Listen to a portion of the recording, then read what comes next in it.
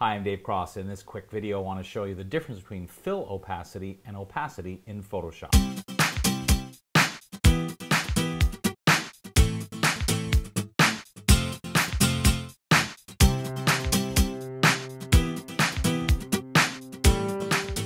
So this is a fairly common question I get asked is looking in the layers panel and I see there's opacity and fill opacity and what's the difference? And part of the reason for the confusion for many people is depending on the setup of what's on your layers, there may not be any difference. Really the difference comes in when you have layer styles.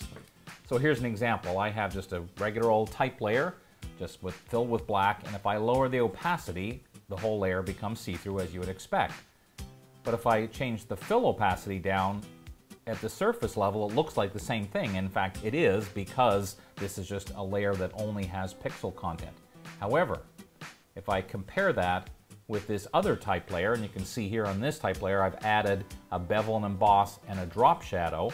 Let's make sure they're both up to 100%. If I first lower the opacity down, you see everything on that layer, including the layer styles and effects, become more see-through. However, if I take the fill opacity and lower it, what's happening is only the fill color is disappearing and any layer style stays there. So if we lower the fill all the way to 0, you can see this is an example, get this nice kind of glassy see-through type look because the layer effect stays but the fill color disappears.